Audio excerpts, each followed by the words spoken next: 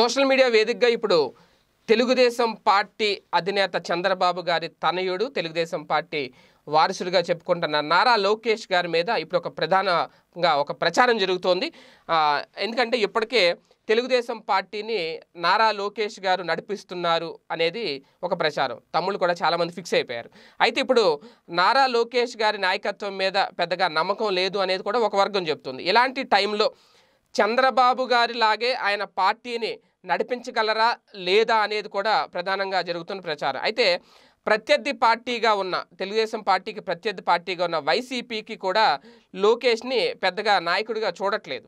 అంటే రాజకీయం చేసేంత సీను నారా లోకేష్ గారికి లేదు అని చెప్పి చాలామంది ఫిక్స్ అయిపోయారు. ఇలాంటి టైంలో ఇప్పుడు ఒక వార్త హల్చల్ చేస్తుంది. లోకేష్ పైకి కనిపించే అంత సాఫ్ట్ కాదు, తెర వెనక చక్రం తిప్పడంలో రాజకీయాలు నడపడంలో చాలా దిట్ట అనేది. అయితే అది ఎందుకు వస్తుంది అంటే గత 5 ఏళ్ళు అధికారంలో ఉన్నప్పుడు లోకేష్ చాలా చేశారు అనేది. ఒకప్పుడు మనం చూసుకుంటే కనుక ఆయన సభ్యత్వ నమోదు విషయంలో నిజంగా ఒక చరిత్ర సృష్టించారు లోకేష్ గారు.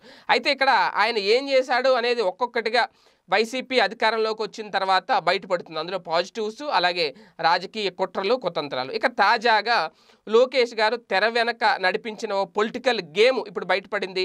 టీడీపీ ఆవిర్భావం నుంచి కడప జిల్లాకు చెందిన మాజీ మంత్రి రామసుబ్బారెడ్డి గారు ఇటీవల ఆ విషయాన్ని బయటపెట్టారు. దాంతో అందరూ లోకేష్ ఇంత ఇదా అని చెప్పి ఇప్పుడు నోరెళ్ళబెడుతున్న పరిస్థితి. ఈయన వైసీపీలోకి చేరాక చంద్రబాబు గారి మీద కూడా చాలా విమర్శలు చేశారు రామసుబ్బారెడ్డి గారు. తాజాగా టీడీపీ అధికారంలో ఉన్నప్పుడు జరిగిన ఒక విషయాన్ని బయటపెట్టారు. గతంలో ఎమ్మెల్సీ ఎన్నికల్లో వైఎస్ వివేకానందరెడ్డిని ఓడించడానికి ఎంపీటీసీలను డబ్బులతో కొనాలి అని చెప్పి లోకేష్ గారు తమకు చెప్పారు అని, అవసరమైతే ఎంతైనా ఖర్చు పెట్టండి, ఎంపీటీసీలను మొత్తం కొని పారేయండి అని చెప్పారు అని చెప్పి బీటెక్ రవిని గెలిపించడానికి కడప జిల్లాలో వైసీపీ అత్యధిక సంఖ్యలో ఎంపీటీసీలు ఉన్నప్పటికీ కూడా డబ్బులతో కొనేసి వివేకాన్ని ఓడించారు అని చెప్పి అప్పుడు జరిగిన కథ మొత్తాన్ని ఇప్పుడు రామసుబ్బారెడ్డి గారు బయటపెట్టారు. దీంతో లోకేష్లో ఇటువంటి రాజకీయ కుట్ర కోణం కూడా ఉందా అనేది, అంటే దీన్ని బట్టి చూస్తుంటే అధికారంలో ఉన్నప్పుడు నారా లోకేష్ గారు ఇంకా చాలా చేశారు. ఆ విషయాలన్నీ కూడా ఇప్పుడు తెలుగుదేశం పార్టీకి గుడ్ బై చెప్పి వైసీపీలోకి వచ్చిన నేతలు ఒక్కొక్కరు సీనియర్ నేతలు అందరూ ఆ విషయాలను బయట పెడుతున్నారు అనేది. ఇదే టైంలో అంటే ఓకే లోకేష్ గారికి అంత రాజకీయ చాణక్యం ఉంటే ఓకే, అంత ఎత్తులు వ్యూహాత్మక ఎత్తుగడలు వేస్తే ఓకే, తెలుగుదేశం పార్టీకి మొదటి నుంచి అదే ఉందని అందరికీ తెలుసు.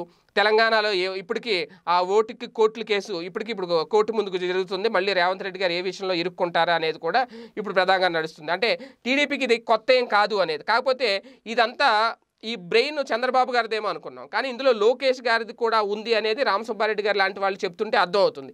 ఇదే టైంలో ఇప్పుడు ఈ స్థానిక సంస్థ ఎన్నికల వాయిదాకు సంబంధించి కూడా లోకేష్ గారు ఏమన్నా చక్రం తిప్పారా, లోకేష్ గారు ఏమన్నా పావులు కదిపారా అనేది కూడా ఇప్పుడు లేవనెత్తున్న ప్రశ్నలు. ఎందుకంటే ఈ విషయాలు ఎప్పుడైతే బయటపడుతున్నాయో ఆయన రాజకీయ కుట్రలు రాజకీయ కుతంత్రాలు చేయడంలో దిట్ట అని చెప్పి రామసుబ్బారెడ్డి గారు లాంటి వాళ్ళు చేస్తున్న విమర్శల సారాంశం ఎప్పుడైతే బయటపడుతుందో సో ఈ విషయంలో కూడా ఆయన పాత్ర ఉందా, నిజంగా ఆయన అంత సమర్థుడా, అలాంటి ఎంతకైనా తెగిస్తారా, ఎంపీటీసీలనే కొనేయాలి అని అన్నారంటే ఒక ఎమ్మెల్సీని గెలిపించడానికి ఎన్నికలు వాయిదా పడడానికి ఏం చేసి ఉంటారు అనేది కూడా ప్రధానంగా జరుగుతున్న ప్రచారం. చూద్దాం అసలు నిజంగా లోకేష్ గారు అటువంటి నిర్ణయాలు తీసుకున్నారా ఏంటి, ఇప్పుడు సోషల్ మీడియా వేదికగా వైసీపీ చేస్తున్న ప్రచారం మాత్రమేనా ఇది అనేది కూడా చూడాల్సిన అవసరం ఉంది.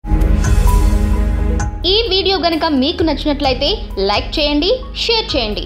మరిన్ని వీడియోస్ కోసం మా ఛానల్ను సబ్స్క్రైబ్ చేయండి.